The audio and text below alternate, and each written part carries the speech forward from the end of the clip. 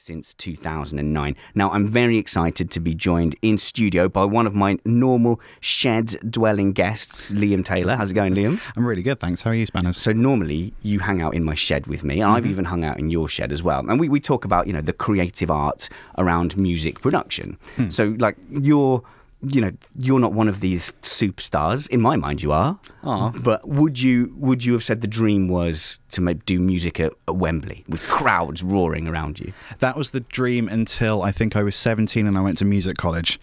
At music college, they were like, that's not really a viable career option, is it? So have you maybe thought about behind the scenes, lighting tech, studio tech, any of that stuff? And that kind of broke my heart a little bit, to be honest. That's like in the school play when they go, well, the Joseph is taken, the part of Joseph. However, we do need a giraffe. Or a bush or for some reason. Yeah. So you decided to become the music equivalent of a giraffe in a nativity play.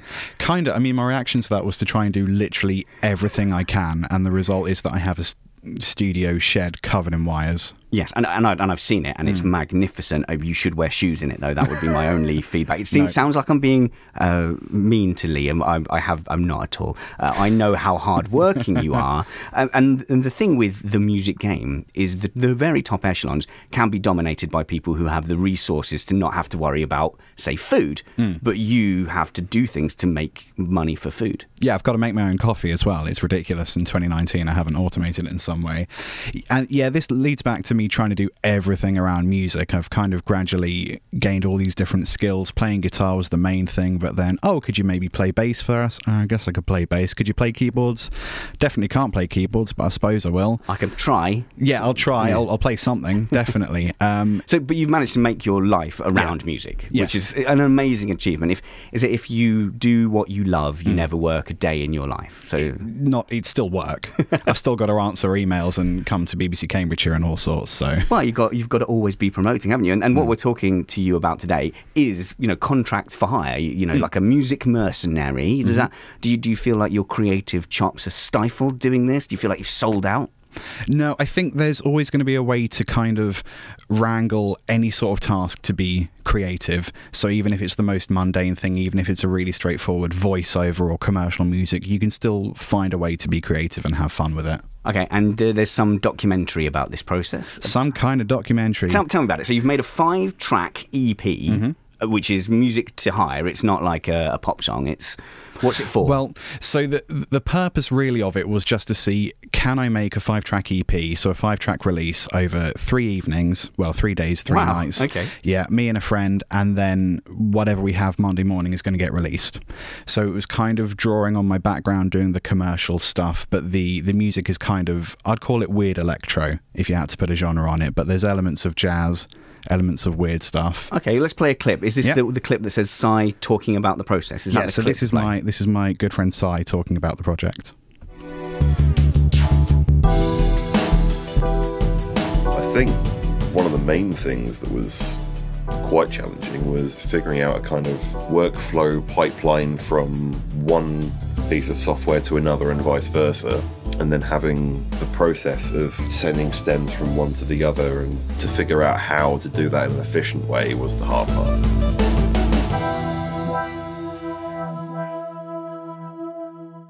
Fascinating. That is a clip from a documentary about the music process with my in-studio guest, Liam Taylor, at LT Guitarist on Twitter. That correct, Liam? That's it, yeah. But first, let's find out what's going on the county's roads and rails, because otherwise, how will we know how to get to our dreams on our county's roads and rails report? I'm joined in studio by Liam Taylor, a music mercenary. Is that unfair? No, that's about right. Okay, yeah. so we heard a clip with Cy talking about the process. Tell us a little bit about that. So as Cy was describing, the whole idea was, can we push our creativity, can we push our workflow and see if we can create a 5-track instrumental EP within a weekend? And as he was saying, the key challenge was working out, well, how are we going to do that reasonably? So what we ended up doing was, between us drafting 5 tracks and then essentially swapping them back and forth and remixing them until they're at a point that we could release them. Okay, so but what was the brief, if you like? You sit down and you go, is it just going to be something that you and Cy like, or is it going to be something we can sell? What's the aim?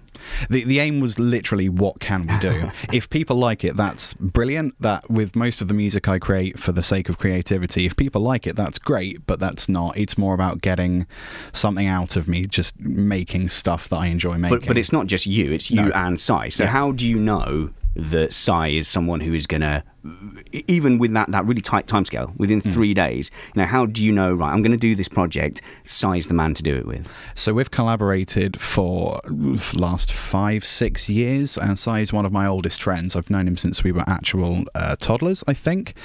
So having that kind of relationship with someone, you know when you can push them, you know what their skills are, all of that stuff. And I always say, when you try to find a collaborator, try and find someone you actually like rather than someone who's unnecessarily good. Yeah, you've got to actually spend time with them as well, and trust, I suppose, that he's not going to abandon you if I don't know who popular musicians are. I'll just say, if Smokey Robinson and the Miracles ask him, are they still around? Ask him to jump on board. So why don't we play a sample of the music you created in 3 days? Here, I've got Kraft Pepper, is that the one? Kraft Pepper, close enough. Close enough. So what, Kraft, anything with a K is German? Is there a German influence? I'm trying to remember how we actually came up with the name for that. I think it was one of our cameramen suggested that it was a cross between Kraftwerk and the Chili Peppers. I don't see that personally, but it was good enough. Well, let's have a listen to it, and then we'll talk about what it might be appropriate for.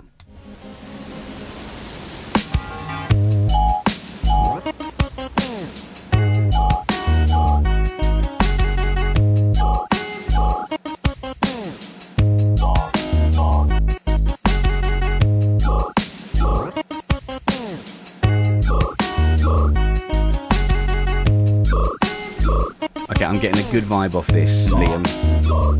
What are we going to use this for? You could use that to sell a car. You could put that in a car advert. I reckon. So you've got your a salesman at the front saying, our deals are crazy, they're wild, and in the background you've got do. Yeah, that's cool. That works. Yeah, okay, fantastic. Well, let's listen to some more, I guess, more commercial music. Yeah. Smokey Robinson and the Miracles, which is where I scrambled to get the name of literally any band I could, with Tracks of My Tears. You're listening to BBC Radio Cambridgeshire with our in-studio guest, music man, Liam Taylor, mercenary musician for hire. Okay, I'm joined by music man Liam Taylor, listening to a bit of Smokey Robinson, Tracks of My Tears. It's fair to say, Liam, if you'd have been around, you'd have probably written a hit as good as that. Yeah, I reckon. So you wrote a 5-track EP in 3 days with Simon, your friend. We listened to a clip of it. We've got a couple more clips coming up, and then it exists. It exists. You can sell it. People can hire you, if they can afford you, and if they can find you. But they can find you on Twitter at LT the Guitarist, or search for Liam Taylor Guitar. Yeah, presumably. Yeah. Or you can just wander up to his shed. I'll give you his home address if you email me spanners@bbc.co.uk. How'd you get started then? You've got a blank sheet. You've made music before, so you're not just rehashing what you've done. How do you start filling that blank page of music? So the first thing we do a couple of weeks in advance is me and Si collaborate on a playlist, a Spotify playlist of the kind of influences we want to draw from. So our playlist was a lot of Thundercat, Dan Lasac, weird electro stuff. So people might not be aware of Dan Lasac. What was his big hit that was in the charts? Well, he used to collaborate with Scroobius Pip. Oh, that's right. And we definitely couldn't play that on BBC Radio Cambridge, I don't think. You would have to listen very intently for certain words. That's not going to be on me if you choose to do that. But it's certainly a high-energy sound. It's sort of like an electronic sound with some kind of dry British accent rapping. Yeah, that's exactly it. And Dan Lasac uses a lot of kind of retro gamey type sounds as well, and lots of just weird noises, and that's something I drew from a lot, especially for this. So that kind of electronic gamey sound, it could put people off if you were trying to be number one. If you were trying to make a number one song, but it's actually really suitable and well used for commercial purposes. Oh yeah, definitely. I mean, especially if you want to get literal with it, if you're trying to sell a video game or a video console, anything that's got those retro bleep bloops will do that. I love that you call them bleep bleeps. Brain Drain, would that be a good example of a bleep bleep song? It's a weird song. I don't know if it's a bleep bleep song. All right, well let's give it a listen. This is Liam Taylor, a short extract from his track Brain Drain.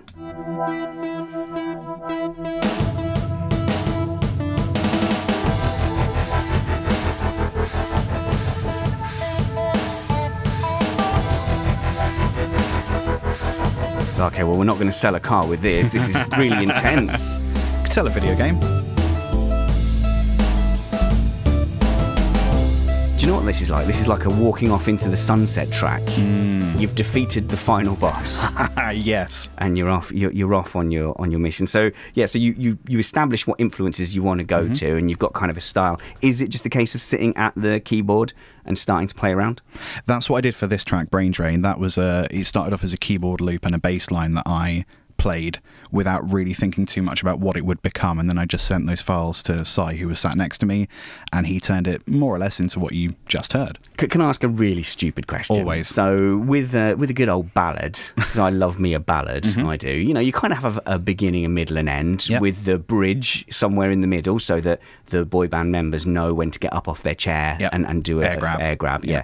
Do you get kind of sucked into doing soundscape instead, or do you have a beginning, middle, and an end of your tracks, or does it kind of become almost like a loop? Yes and no. Sometimes there are loops. I think a couple of the other tracks which we don't have samples of today, they're more kind of single progressions that kind of just gradually get crazier as they go along. But the three we've got today are very much verse, chorus, bridge, chorus, chorus, which I realise is weird with no vocals, but that is very much how it sits in my brain. I noticed you have no vocals on there. Is that a choice, or is that something that you would ever have, just even someone doing a sample? We did think about samples. We thought about using kind of archive footage, old advert samples. We thought that would be really fun, but it just came down to time. Like, we can write compelling music in 3 days, but we maybe not compelling lyrics as well. Ah, I see. We're speaking to Liam Taylor, musician mercenary for hire. If you can find him, you can hire him to make your music. But if you do ever need a vocalist, just so you know, I mean, I've probably made you aware that I still know the whole rap from Mysterious Girl. That song's already been written. Yeah, but start to finish, I can deliver that quality of rap, and that's all you need to know when you're looking for a vocalist. It's Major on BBC Radio Cambridgeshire. Peter Swan's going to tell us all about the sports ball from 2. You into your sports ball, Liam? As a musician, I'm going to gather no. No, afraid not. You sort of pick, don't you? The football team or a guitar. That's what you pick at school. Pretty much. I remember kind of trying to support West Ham when I was about 11. I had the scarf and everything, and then I realised they weren't very good, and then I thought, well, what's the point in trying? Controversial. Well, you can pick one of the local teams. See, I'm torn at the moment. I definitely want to take my kid to a game. But I've not actually been to Peterborough or Cambridge, so I'm hoping people will tell me which of the local teams I should be supporting. But yeah, when people say, "Do you play an instrument?" I go, "No, I was good at sports. There was no reason for me to play an instrument." I'm talking to Liam Taylor at LT Guitarist. You're a musician for hire, a mercenary, and you're telling us about this 5-track EP that you made. But there's also a documentary about this 5-track EP, and it's not like it's not pop songs. This is music that can be used in the industry. Yeah, commercial music or just weird instrumental music, if you like. That's how I describe it. So why was there a documentary, and who made it? Is this on Sky News? Can I see this documentary? So this documentary is we're frantically doing the last little bit of editing now to submit it to film festivals. So if it gets into any of the festivals, that will be out October half term. What will it be called? It will be called One Weekend EP. So the music which is available on Spotify now is One Weekend by the Musical Endeavour, and the documentary will be called One Weekend EP. Ah, okay, cool. So, but you made the documentary basically as just shameless self-promotion? Yeah, completely. Oh, right. Yeah, 100%. So how does the feedback work? Is it just about the amount of money it can attract, or is there like a magazine or like our best sell-out mercenary music available today? I think the real thing for me is if people can listen to the music that I've made in this EP alongside similar artists, so as we said earlier, Dan Lasac, Thundercat, all the weird electronic stuff, if you can listen to all these tracks together and not necessarily realise, oh, 2 chaps in a shed knocked this EP out over a weekend, if it's not obvious that there was the time frame restraint, if it still basically stands up with its contemporaries, I think that'll be a indicator of success. Well, I suppose it's a good advert for your work rate. 'Cause there's one thing, isn't there, with a band being able to come up with a good album that then generally gets them on the scene, but they're playing that same album over and over again, and when they get spotted for that album. Release that album, keep playing that album, which is why a lot of bands, when it comes to the second album, it's terrible. Yes. Yeah, and a lot of bands will say that they really hate the one single that they're famous for, and my attitude is always like, yeah, but you can afford food, so maybe be a little bit more thankful there. But we are picking our pop stars and our really famous people based on the ones that can produce that one hit song or that one hit album. What they're not necessarily looking for is people like you who can consistently turn up with a blank sheet of paper and produce something to order. Yeah, I really feel like that's an other people problem. I think I'm doing everything correctly, and I'm sorry if the pop industry hasn't caught up with me yet, but whatever. Okay, so we've got one sample left. Now, this is a bit more bebop. Yeah. What do you call it? Bloop blop? Bleep bloop music. Bleep bloop music, yeah. So it could be in a computer game, and it's called... D, R, and T in that order. Okay, I mean, that's not a very creative name. It's really creative. What we did was we looked at some of the audio processes we used, and then that was the order of the plugins on the master track. You don't need to know this. See, some people are going to say I'm being mean to you, but I think you've brought it on yourself, Liam. So this is DRT. Tell me what company, what business, what industry is going to come and pick up DRT? I'm going to say gaming again. Or no, let's go a curveball. A Thai restaurant. Oh, okay. Well, this is DRT by Liam Taylor and Cy Pettit. So the band is the Musical Endeavour. The Musical Endeavour.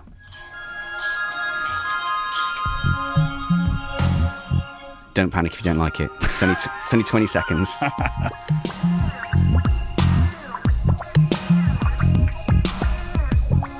Oh, there's some bow bow. The duck guitar. Yeah.